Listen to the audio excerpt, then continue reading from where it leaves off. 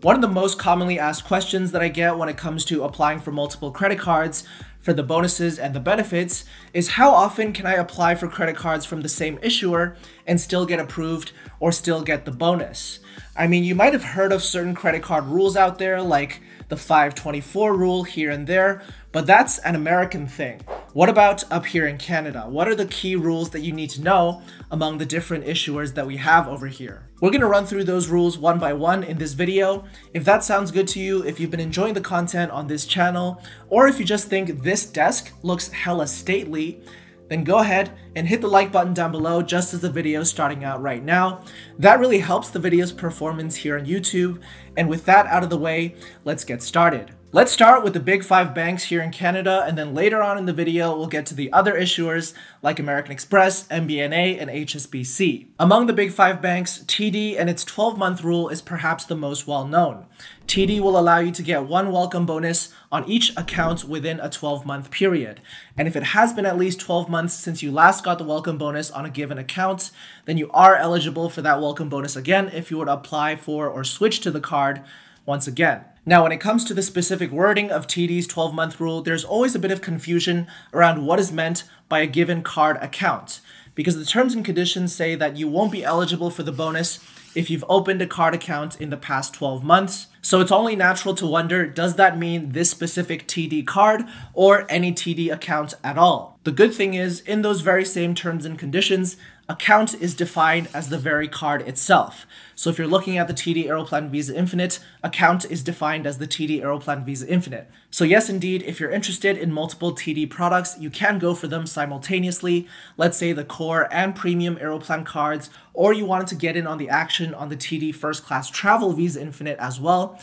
As long as you're not going for the same card within a 12-month period, you're good to go. Before we jump off from TD, I should clarify one thing about the Aeroplan cards specifically, that is relating to the Buddy Pass as part of the sign-up offer. With the Buddy Pass, you can only get one of them from any credit card within the same tier, even if you go for different Aeroplan cards from different issuers.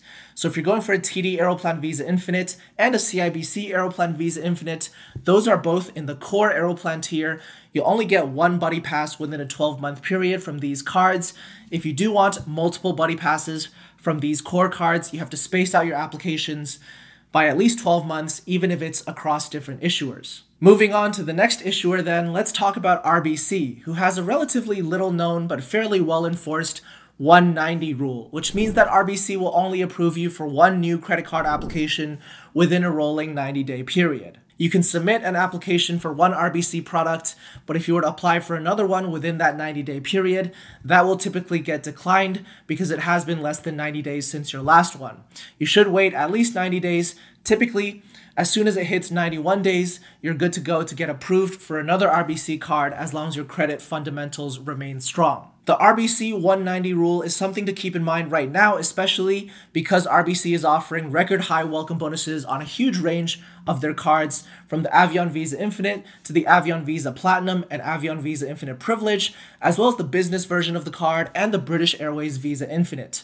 Look out for a video coming soon about the best offers in fall of 2021, in which these RBC offers are sure to play a part. But if you have your eye on one of these very strong RBC offers, then the 190 rule is definitely something to keep in mind.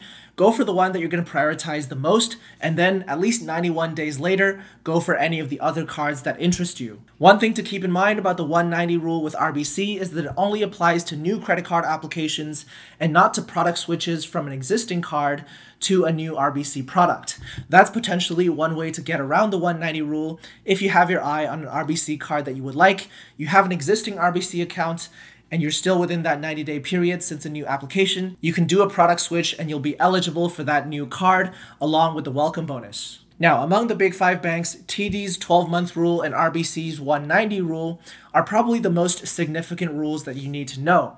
The other big 5 banks kind of have the rules, but they're not always enforced, so it's hard to tell whether or not you should pay attention to them. Take, for example, Scotiabank, who does technically have a 2-year rule in the terms and conditions that says that if you've had any Scotiabank account of any type within the past 2 years, then you're not actually eligible for a bonus on a new Scotiabank credit card. But there have been many instances of somebody who applied for a Scotiabank credit card, used it briefly, decided not to renew it for the second year, but then got enticed to apply for the card again with a record high welcome bonus, as we're seeing right now, for example, on the Scotiabank Gold American Express, with 50,000 Scotia Rewards points up for grabs, and getting that bonus again within that 2-year period, even though the terms and conditions say you're not supposed to get it. Keep in mind that when the T's and C's do say stuff like that, then you do run the risk of not actually getting the bonus if you were to submit an application, and therefore wasting the credit hit when you do so, because you're not technically entitled to the welcome bonus.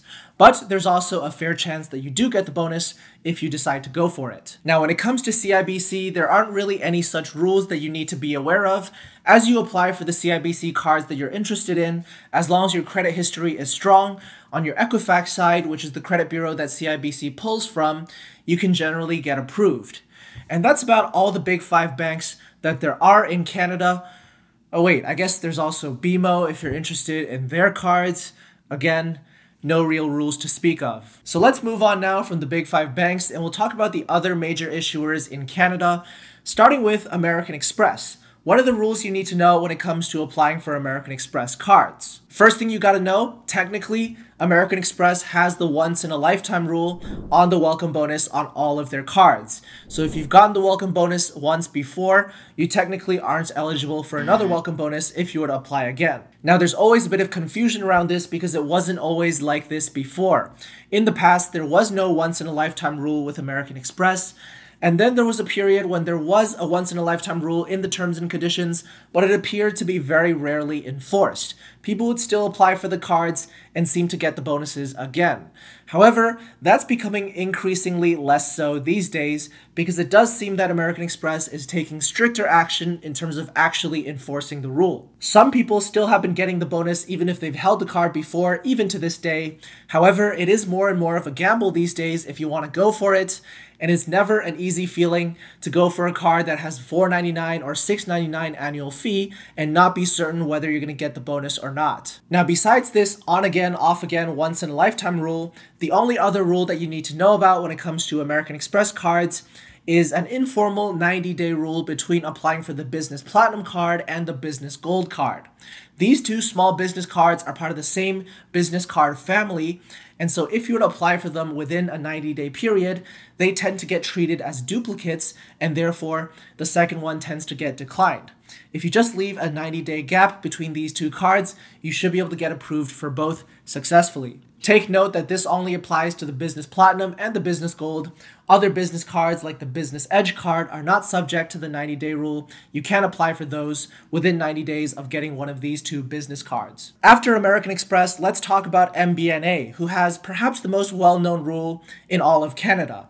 The 5-6 rule, of course, you've all heard of it. This is the rule that MBNA generally won't approve you for a new credit card if you've had 5 or more inquiries on your TransUnion credit file over the past 6 months.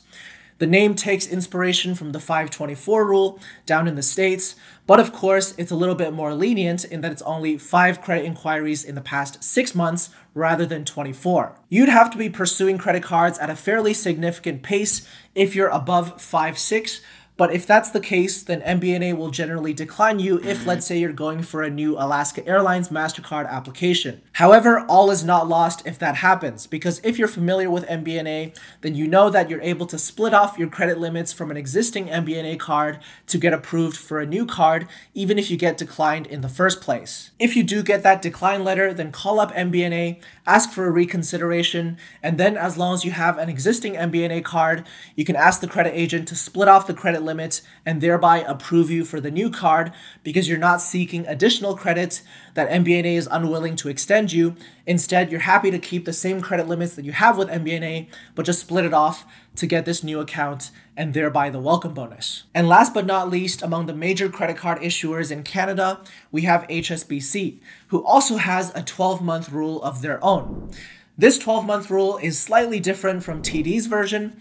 In this case, you can't have held an HSBC World Elite MasterCard, an HSBC Premier World Elite MasterCard, or an HSBC Jade World Elite MasterCard if you want to be eligible for the welcome bonus on a new HSBC credit card application within the past 12 months. So whereas TD's credit card rules specifies that you can't have opened an account of the same card within the past 12 months, HSBC's 12-month rule specifies that you can't have held an account within the past 12 months. So if you had canceled a previous account, it has to be a 12-month gap since you last held it before you're eligible for the bonus again. Personally, I think the HSBC World Elite MasterCard is a very strong product with a very compelling use case for keeping the card year after year, because the $149 annual fee is reduced by a $100 travel enhancement credit to make it a net $50 fee in exchange for 1.5% return on all spending, 3% return on travel, 31-day travel insurance, and a very strong MasterCard option as a backup to your American Express cards.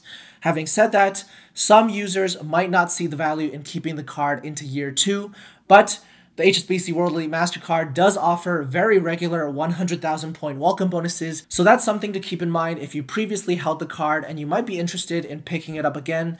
You do have to wait that 12-month eligibility period before you last held it in order to qualify for the bonus again. And with that, we've wrapped up our discussion on the major credit card application rules that you need to know if you're all about maximizing your credit cards here in Canada. Each issuer has slightly different rules. Some are more strict than others, and some are more strictly enforced than others as well.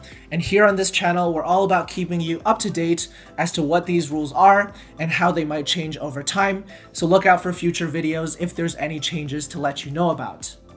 If you enjoyed the video, make sure to hit the like button down below and subscribe to the Prince of Travel YouTube channel. Just click the subscribe button below the video. And let me know in the comments below which of these rules have you encountered before, which rules are you going to be paying attention to as you apply for credit cards over the next few months. Let me know, and I'll see you in the next video.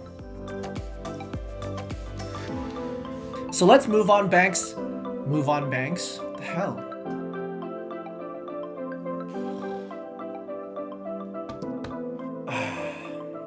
One of the most oh gosh. Good Lord.